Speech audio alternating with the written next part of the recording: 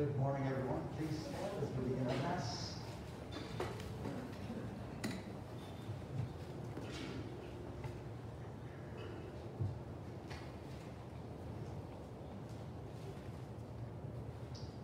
The entrance antiphon for today. The Lord established for him a covenant of peace and made him the prince, that he might have the dignity of the priesthood forever. In the name of the Father, and of the Son, and of the Holy Spirit. Amen. My brothers and sisters, may the grace of our Lord Jesus Christ, the love of God, and the communion of the Holy Spirit be with all of you. Well, for all of us who were tired of the hot weather, here we go. Freeze. But we thank the Lord for the blessings. You know, that we can still celebrate Mass in spite of the cold. Thank you for being here. Those of you who are present physically, those of you who are joining us online, I'm told that our sound is not carrying very well for whatever reason, so I'll try and speak a little bit more loudly today to help us all here, especially those who are watching online. So today we celebrate the memorial of St. Leo, the great Pope and Doctor. There's just, I think, 2 or 3 popes that have been called great, and they deserve that title. And I'll tell you a little bit more about him in the homily, but again, the Lord calls us all to a certain greatness, a certain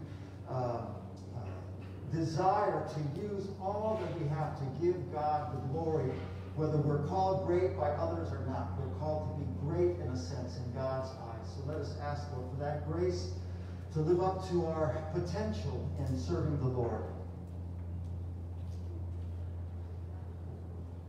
And we pray together. I confess to Almighty God and to you, my brothers and sisters, that I have greatly sinned in my thoughts and in my words, in what I have done and what I have failed to do. Through my fault, through my most grievous fault.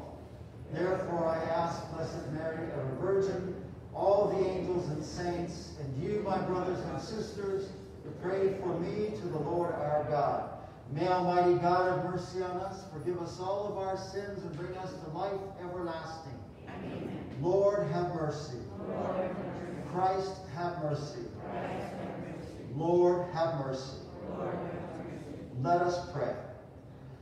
O God, who never allow the gates of hell to prevail against your church, firmly founded on the apostolic rock, grant her, we pray, that through the intercession of Pope St. Leo, she may stand firm in your truth and know the protection of lasting peace. Through our Lord Jesus Christ, your Son, who lives and reigns with you in the unity of the Holy Spirit, one God, forever and ever. Amen. Please be seated.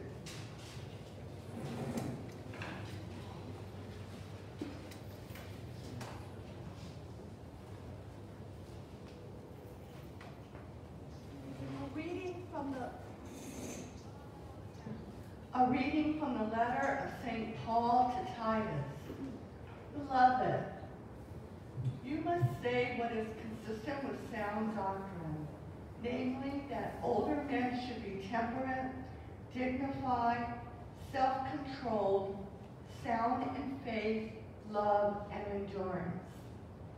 Similarly, older women should be reverent in their behavior, not slanderers, not addicted to drink, teaching what is good, so that they may train younger women to love their husbands and children, to be self-controlled, chaste, good homemakers, under the control of their husbands, so that the word of God may not be discredited. Urge the younger men similarly to control themselves, showing yourself as a model of good deeds in every respect, with integrity in your teaching, dignity, and sound speech that cannot be criticized, so that the opponent will be put to shame without anything bad to say about us. For the grace of God has appeared, saving all and training us to reject godless ways and worldly desires, and to live temperately, justly, and devoutly in this age, as we await the blessed hope, the appearance of the glory of the great God and our Savior Jesus Christ, who gave himself for us to deliver us from all lawlessness and to cleanse for himself a people as his own, eager to do what is good. The word of the Lord. Thanks be to God. The salvation of the just comes from the Lord. The salvation of the just comes from the Lord. Trust in the Lord and do good, that you may dwell in the land and be fed in security. Take delight in the Lord, and he will grant you your heart's request.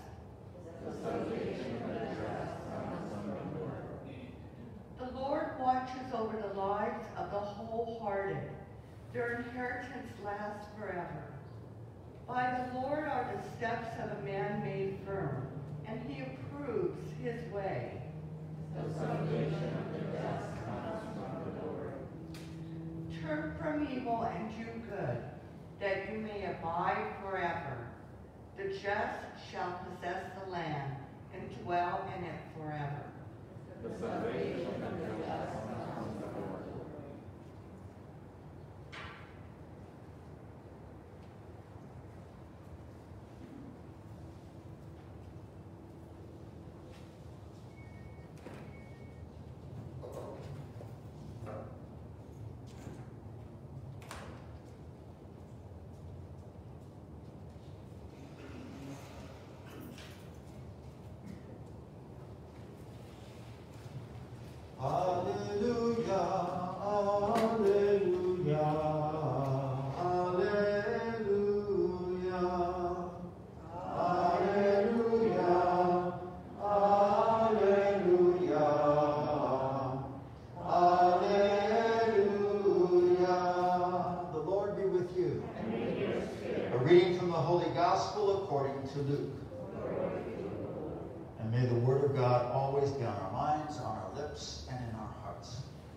Jesus said to the apostles, "Who among you would say to your servant who has just come in from plowing or tending sheep in the field, 'Come here immediately and take your place at table'? Would you not rather say to him, 'Prepare something for me to eat. Put on your apron and wait on me while I eat and drink. You may eat and drink when I am finished'? Is he grateful to that servant because he did what was commanded? So should it be with you. When you have done all you have been commanded, say, 'We are unprofitable servants. We have done what we were obliged to do.'" The Gospel of the Lord. Praise be to the Lord Jesus Christ.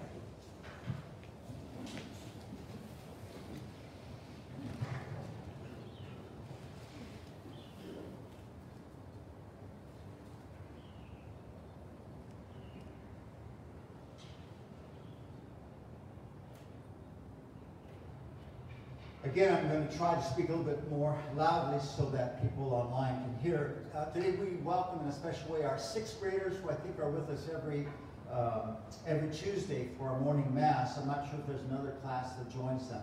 But anyway, a little bit about Pope St. Leo. He was made Pope in 440. He was elected to be Pope in that year, 440.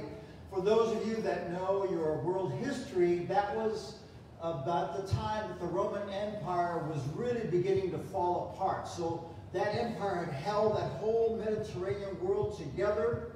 And so now the surrounding what are called the barbarian tribes were attacking the outskirts of the Roman Empire and threatening Rome itself, including a famous barbarian called Attila the Hun. Some of you might remember that from your grammar school classes.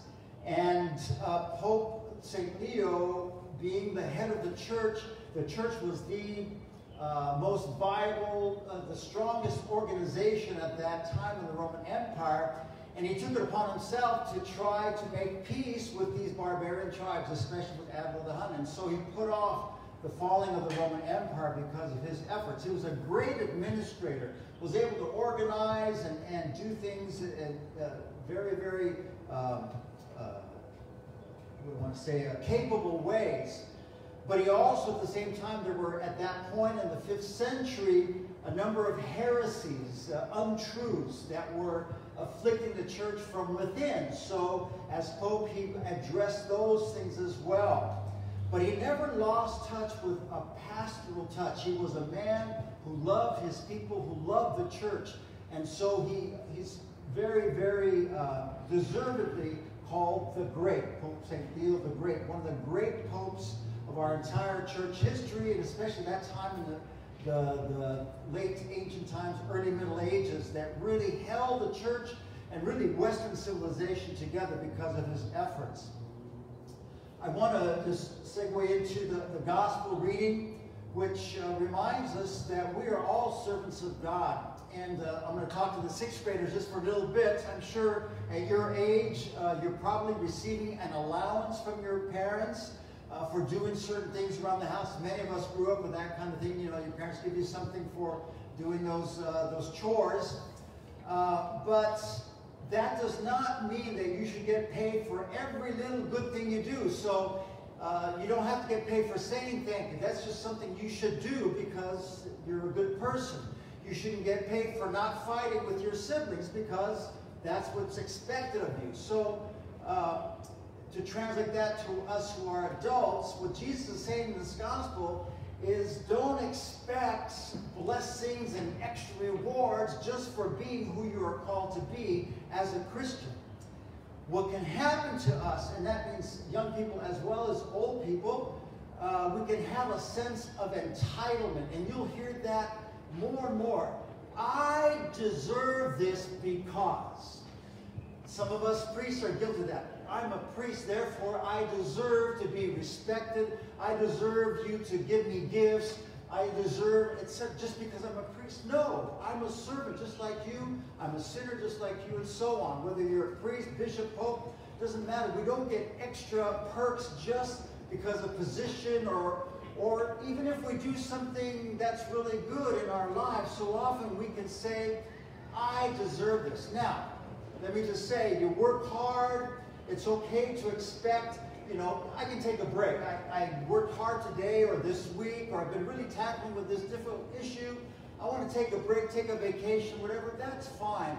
But when we get to the point of saying to ourselves, you know, I deserve this special thing just because I'm a good person or whatever, but especially in our relationship with God, we can never say, God, you owe me. I deserve this from you. I went to daily mass today. It was 50 degrees. So God, I deserve you to give me what I pray for. Or I'm going to say this novena for 9 days. So God, I expect you to give me what I'm praying for. No, we cannot do that to God. So that's what Jesus is saying especially. We're God's servants, and we're expected to simply worship God, to do the best we can. It doesn't mean that God owes us anything. God gives us blessings out of his love and goodness, but we cannot say, God, you're in my debt. You owe me this. I deserve this. So often we can use that kind of thinking to get us into sinful behavior. I worked hard today, so I'm going to take a little break. I'm going to look at some pornography on the computer. I'm not hurting anybody, and I deserve it. I deserve this. Or I'm going to drink, you know, until I get drunk. I deserve it. I have been working really hard. No, we can't do that, especially leading us into sinful behavior, but even just that mentality of I deserve, I deserve. The antidote to that sense of entitlement is simply gratitude. And we're entering into the season of Thanksgiving. That should be our attitude always, to be grateful just because we're alive, just because we have the gifts that have been given to us by God. It's nothing we deserve. It's just God, out of his goodness, has given us his love, his blessings, the gifts, and so on. So let us keep that sense of gratitude in our hearts and minds always. Lord, thank you for letting me serve you. You don't have to pay me anything. You don't have to give me a reward. I just do it out of a sense of love and gratitude. That should be the way that we live out our lives.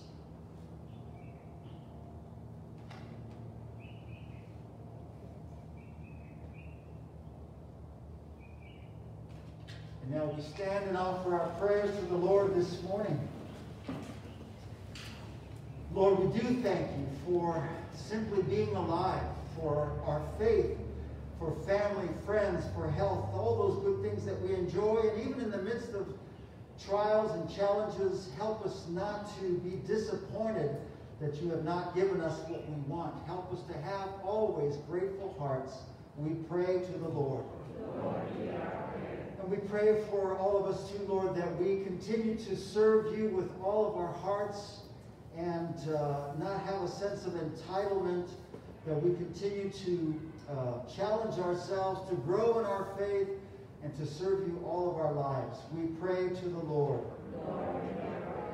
We continue to pray for unity in our church, in our country, in our world, that we would all realize that we are all God's children and that we need to work together for the good of all and not simply separate into divisions, into partisanship, that somehow that sense of gratitude and cohesiveness and the good of all would overcome the divisions that separate us. We pray to the Lord.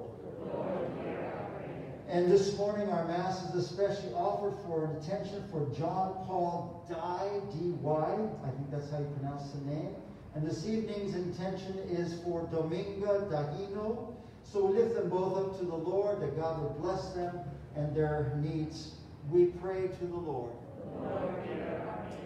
Let us pray for our school children, our 6th graders who are watching now, and all of our school children, and not just in our school, but all throughout, that they would grow up with grateful hearts and share the faith of God that has been given to them. We pray to the Lord. And in a few moments of silence, let us offer our personal needs to the Lord this morning.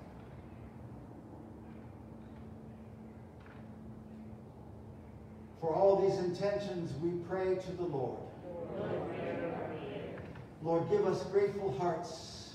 We thank you for all that you do in us and through us and with us. We make our prayers through Christ our Lord. Amen. Please be seated.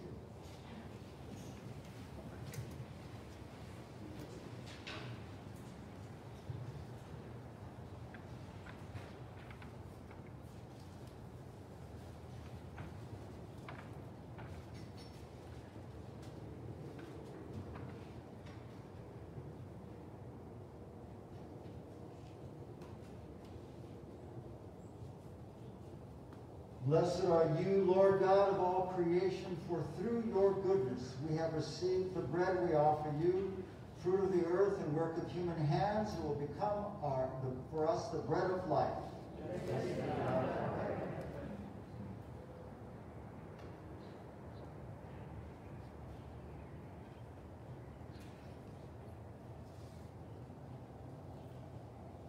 By the mystery of this water and wine, may we come to share in the divinity of Christ, who humbled himself to share in our humanity.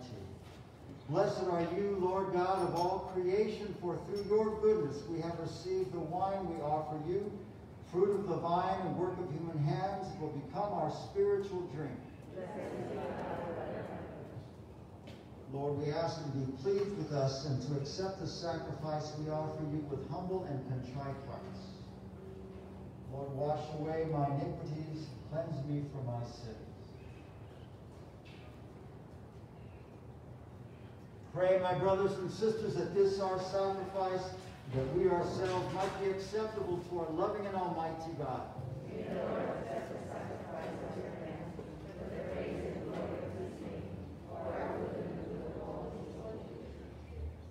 Through the offerings made here, we pray, O Lord, graciously shed light on your church, so that your flock may everywhere prosper, and that under your governance the shepherds may become pleasing to your name, through Christ our Lord.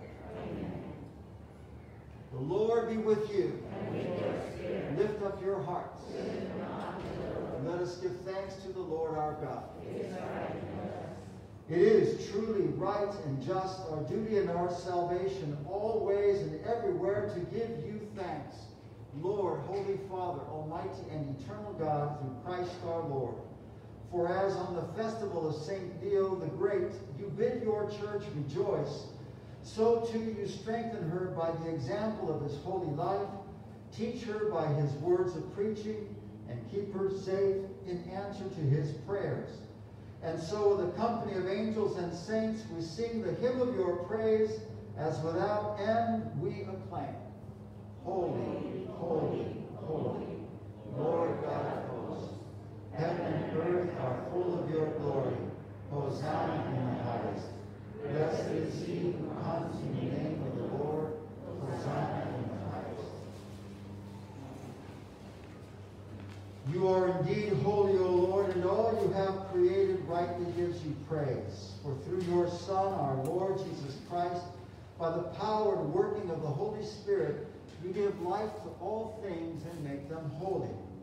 And you never cease to gather a people to yourself, so that from the rising of the sun to its setting, a pure sacrifice may be offered to your name.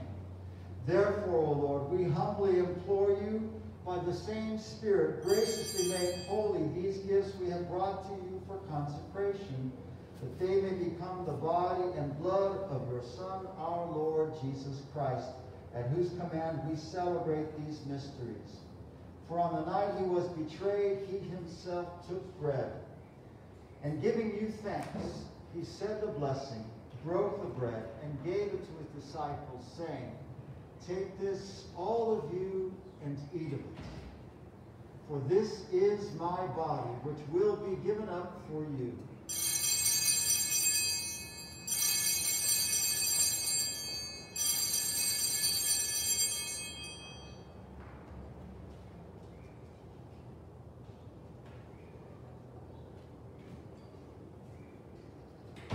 In a similar way, when supper was ended, he took the chalice, and giving you thanks, he said the blessing, gave the chalice to his disciples, saying, Take this, all of you, and drink from it. For this is the chalice of my blood, the blood of the new and eternal covenant, which will be poured out for you and for many for the forgiveness of sins. Do this in memory of me.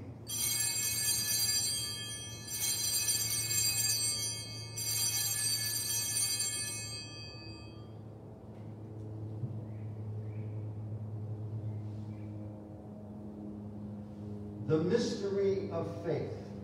We proclaim your death, O Lord, and profess your resurrection until you come again. Therefore, O Lord, as we celebrate the memorial of the saving passion of your Son, his wondrous resurrection and ascension into heaven, and as we look forward to his second coming, we offer you in thanksgiving this holy and living sacrifice. Look, we pray, upon the oblation of your church, and recognizing the sacrificial victim by whose death you will to reconcile us to yourself, grant that we who are nourished by the body and blood of your Son and filled with his Holy Spirit may become one body, one spirit in Christ. May he make of us an eternal offering to you so that we may obtain an inheritance with your elect, especially with the most blessed Virgin Mary, Mother of our God and Lord Jesus Christ, with blessed Joseph, her spouse, with your blessed apostles and glorious martyrs, with Pope St. Leo the Great, and with all the saints on whose constant intercession in your presence we rely for unfailing help. May this sacrifice of our reconciliation, we pray, O Lord, advance the peace and salvation of all the world. Be pleased to confirm in faith and charity your pilgrim church on earth, with your servant Francis our Pope, and Jose our Bishop, the order of bishops, all the clergy, and the entire people you have gained for your own. Listen graciously to the prayers of this family whom you have summoned before you. In your compassion, O merciful Father, gather to yourself all your children scattered throughout the world. To our departed brothers and sisters, and to all who were pleasing to you at their passing from this life, give kind admittance to your kingdom. There we hope to enjoy forever the fullness of your glory, through Christ our Lord, through whom you bestow on the world all that is good.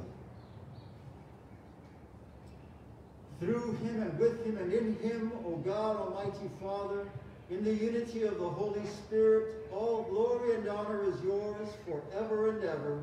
Amen. And now we join together in praying the words Jesus taught us. Our Father, who art in heaven, hallowed be thy name. Thy kingdom come, thy will be done, on earth as it is in heaven. Give us this day our daily bread, and forgive us our trespasses, as we forgive those who trespass against us. And lead us not into temptation, but deliver us from evil. Deliver us, Lord, we pray, from every evil.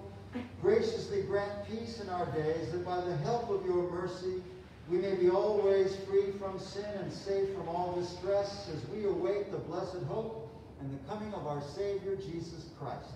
For the kingdom, the power, and the glory are yours, now and forever. Lord Jesus Christ, who said to your apostles, peace I leave you, my peace I give you.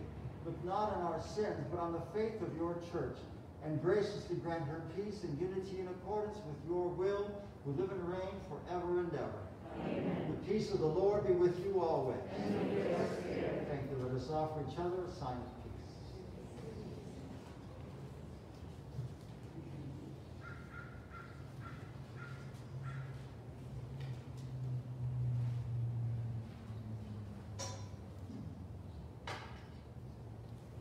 Lamb of God, you take away the sins of the world, have mercy on us. Lamb of God, you take away the sins of the world, have mercy on us.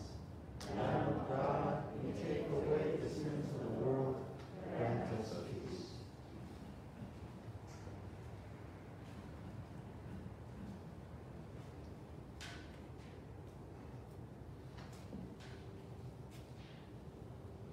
My brothers and sisters, behold Jesus, the Lamb of God, who takes away the sins of the world.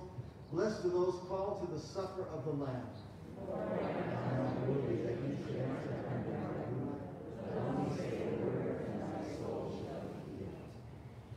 And once again, we'll say together the act of spiritual communion for those who cannot join us today receiving communion. My Jesus, I believe that you are present. In the most holy sacrament.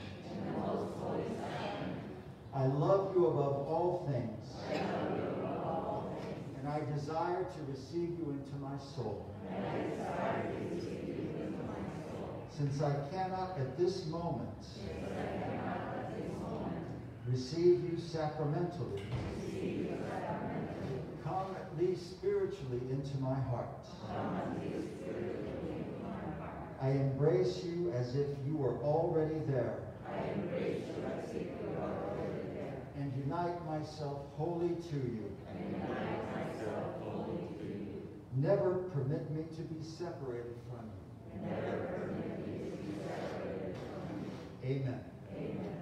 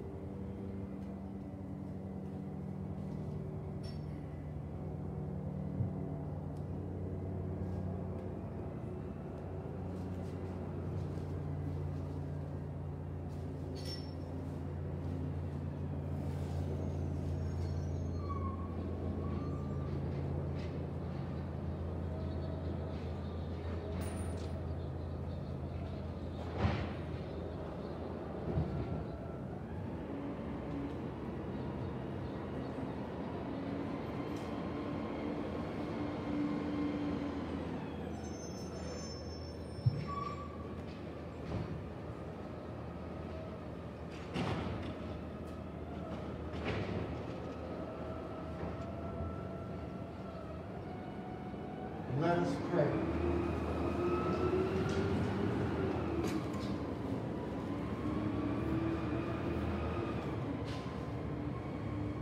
Be pleased, O Lord, we pray, to govern the church you have nourished by this holy meal, so that, firmly directed, she may enjoy ever greater freedom and persevere in integrity of religion through Christ our Lord.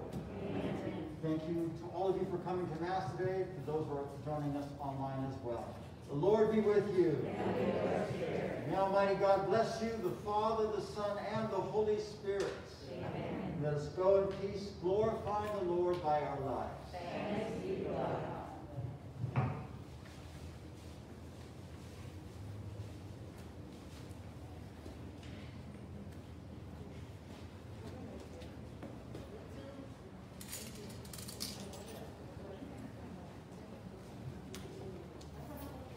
Just a reminder, tomorrow is Veterans Day, so Mass starts at 9 o'clock. But we will be having Rosary for the Nation at 8 o'clock. Thank you.